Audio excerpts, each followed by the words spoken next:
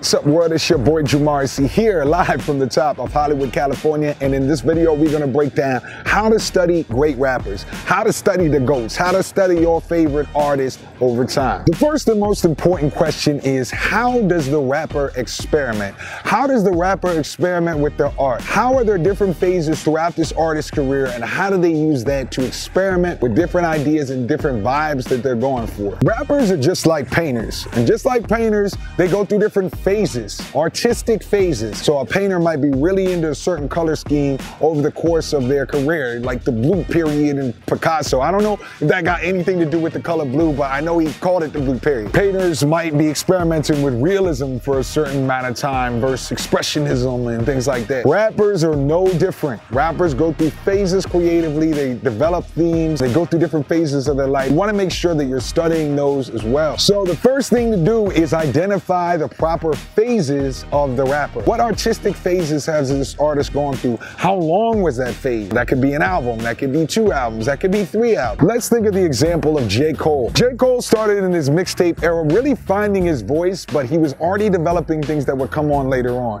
So he had storytelling in his mixtapes, Friday Night Lights, things like that. He was developing his ability to produce himself and make his own beat. He was developing the raspiness in his voice. If you listen to early J. Cole, he wasn't really the raspy Cole. Over the mixtape era, that's when he really developed that kind of voice. The Sideline Story was his attempt to be pop and trying to get into the popular #1 rapper era as we know. And he's talked about that in the interviews. You know, he's throwing on Jay-Z. He's trying to get that massive single with the Kanye sample and things like that. That is the phase that he was going through, is trying to be mainstream when it didn't fit him that well, as we later found out and he later admitted. Born Sinner is where we start to see his music go a little bit dark. So we start to enter in a slightly darker phase for J. Cole. Now, in Forest Hills Drive, he's gonna be a perfect mix of those two. The attempt to get a great pop sound, produced by himself, raspy voice, big choruses, all the things that we heard leading up to that, but also the darkness that we saw in Born Sinner. Of course, in his later work, he started to get into more political themes, more black empowerment, more jazzy tunes, etc. But if you study him as an artist, you start to see these phases and you see it develop. Very similarly, Eminem, if you go all the way back to Infinite, you could tell he was trying to compete with Nas and the lyrical miracle rappers and things like that. Slim Shady even as a character. The Slim Shady EP and LP develops the character of Slim Shady. It's the dark, it's the cutting people's hearts out of their throats and things like that. I don't know if you can cut a heart out of a throat or drag a heart through a throat, but that's the kind of stuff he was rapping about. As he rolls into the Marshall Mathers LP and the Eminem show, he starts to develop more personal themes. He starts talking about his mom, his wife, all these things. Encore and Relapse are the drug, weird voices part of Eminem. Of course, his later work, we get to the point that now he's doing all these kind of crazy flows that you really first started hearing in the Encore Relapse era, but he's still not afraid to talk about personal issues that he developed in his second and third album. Now, these are broad strokes, but this is just the basic way that you would study themes and start to see how artists experiment with themes. We're not going to run through every single artist ever, but similar to themes and phases, the artist experiments with their voice quite heavily. The way I see it, every rapper has roughly 5 go-to voice tones. They got the voice tone for the ladies, the tracks for the ladies. They got the gangster, I'm angry, street banger, don't mess with me voice. They got the sad and serious voice. They got their just regular bread and butter, pretty much how they talk voice, but in rap form. And then they have what I call character voices. So those are voices that they use for different characters. You think about Jay-Z on 99 Problems, DMX on Damien, Kendrick's famous layered voice or his high-pitched voice, and Eminem on every funny track he's ever done ever. But studying their voice tones and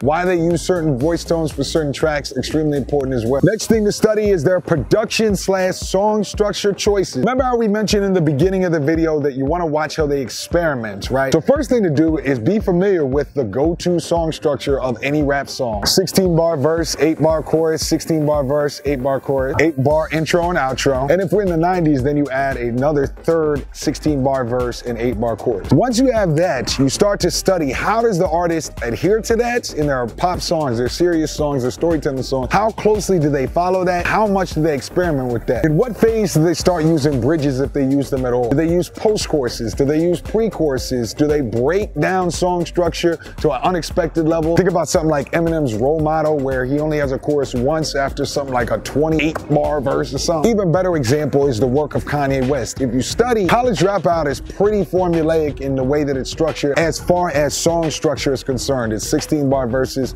8-bar choruses, with a few exceptions like 2 words and last call and things like that. But as time develops and you're getting into Graduation, 808s and Heartbreak, Yeezus, he's experimenting with song structure all the time. And in his particular case, it changed the way we make songs in hip-hop for the entire genre. Be sure to study their flow choices. Particularly, do they choose to change their flow consciously, as you might hear in Eminem, where he talked about he felt like his first few albums, he was kind of behind the beat, so started with Eminem's show and then moving into this crazy, wacky flow. Now we have a flow that's very, very, very, very, very in pocket, or it might be unconscious for a number of reasons. I think about Beanie Sigel, for example, who had some health issues and his flow started to slow down. Still dope as hell, still love Beanie Sigel, but there are other considerations for why the flow might be the way it is. So be sure to study flow in each individual phase as well. And lastly, you should study what I call the intangible, changes in their life circumstances. Really good example of this is Meek Mill. I'm sure we're all very familiar with the legal struggles that he had to go through, the rise and fall and then rise again. Changes in political persuasion or the way they want to live their life. So J. Cole again being a really good example of his music, and changes in musical style reflected his personal political and lifestyle decisions